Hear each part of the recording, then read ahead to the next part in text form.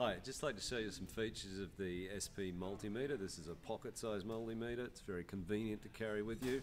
And it's also got some extra features which a lot of people aren't aware of. First of all, we'll start with the basics. So we've got a auto ranging system, so it can do volts in AC, volts in DC. I've got a 12 volt battery here. So let's have a look. We've got 13.2928 volts. That's a fully charged battery.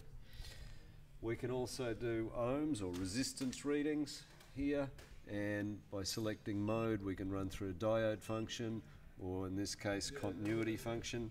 So you can hear there's an audible alarm when I get continuity.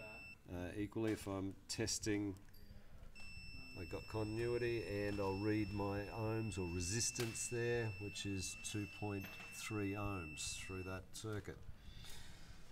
Also, this is a feature most people aren't aware of, is if I've got a live cable, I can detect it. On this area here, there's a red LED just here. So if I pick up a live cable and bring it close, you can see that that LED comes on. The beauty with this system is it doesn't matter whether or not there's a load being drawn on the cable. So if I disconnect this cable from the back of my soldering iron, so there's no current flow here, but I can still detect that there is live current in the wires here.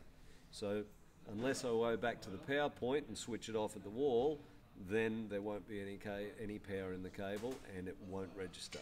So a very handy device for checking if there's any power in a cable or not.